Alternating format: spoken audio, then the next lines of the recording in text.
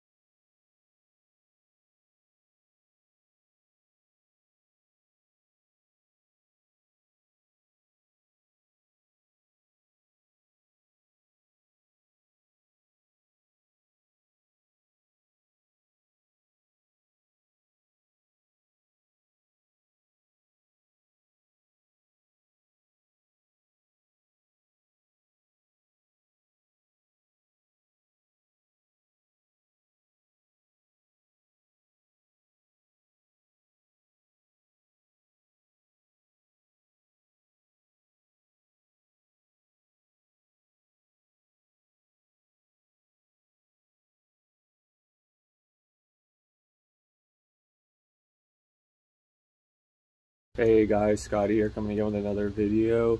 Wanted to make another video, guys, because I saw a lot of things that happened.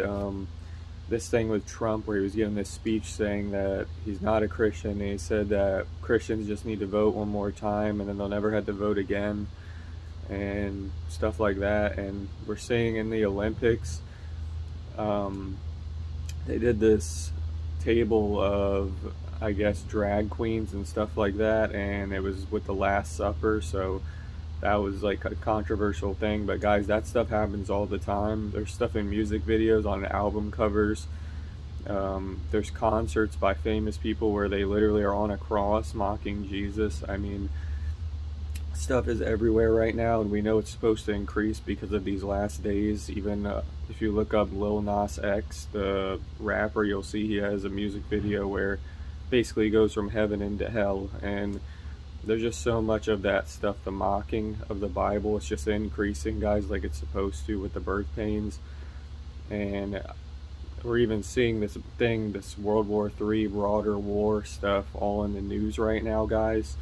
And really, it's like I'm saying, guys, any moment right now something's just gonna happen. And I mean, the news, it's like so, what's the word, it's so like unpredictable, the news right now, because every day it's just like something major happens or something's happening and you wouldn't think it's happening, but it is. And then the next day something else happens. So it's just all these dominoes, guys, are falling into place. And I mean, we're seeing it, guys. All this stuff just keeps happening, and it's just more and more and more, like I've been saying. So guys, just keep looking up, keep relying on Jesus. We can see all these things happening. They continue to increase, and we know that soon we're going to be out of here, guys. If you don't know Jesus, I'm going to show you how with this video. You need to get born again in your spirit by believing in your heart the things that he has done for you in the gospel. And I mean, guys, we're seeing so much on this earth. I'm just saying right now, get this relationship with Jesus, because guys, you're gonna feel it, you're gonna know, you're gonna change, you're gonna have things happen to you, and you're gonna know that this is real, guys. So I just want to say, if you haven't done this, now is the time. Look at this world, and I mean, I'm pretty sure any day right now this war will begin. It's just whenever it happens, and it's just, there's so much news about it all the time. So keep looking up, keep relying on Jesus, guys, and we know we're going to be out of here soon. Jesus' suffering on the cross is a picture difficult to understand. He was betrayed by a friend, arrested and falsely sentenced to death. He was beaten and whipped. A crown made of thorns pressed into his head. Bearing the cross, he stumbled and staggered up the hill to Golgotha, each step of the journey getting worse, spit on, cursed, and mocked. But Jesus never looked back. He kept going.